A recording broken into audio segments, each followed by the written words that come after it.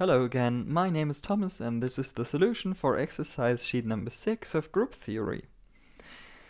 This exercise sheet consists originally only out of two different exercises. In exercise number 1 we analyzed the two-dimensional square lattice, the irreducible representations at the gamma and at the x point at particular energies, and the wave functions, the symmetry update wave functions, which can be assigned to these irreducible representations.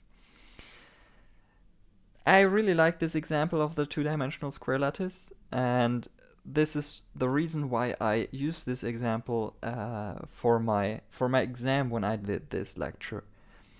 So in exercise, what I call exercise number 3, I did a more general approach. I analyzed the complete delta direction in the first Brillouin zone of this two-dimensional square lattice, and assigned irreducible representations to the different bands, and explained how these bands split when you apply a potential.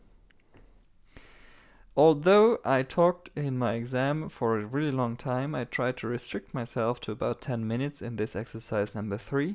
If I miss anything, please don't hesitate to contact me, and if I miss any important information, I'll be glad to redo this video over and over again until it's perfect, and I need your help for this.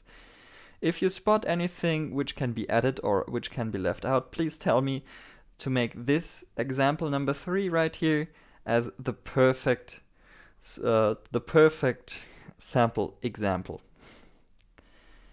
In exercise number 2, I will go into coset properties, and I will prove some coset properties. These are some very simple proofs. It would be nice to look at it, but if you don't get it by yourself, it's also very useful to just watch it and get the ideas of it.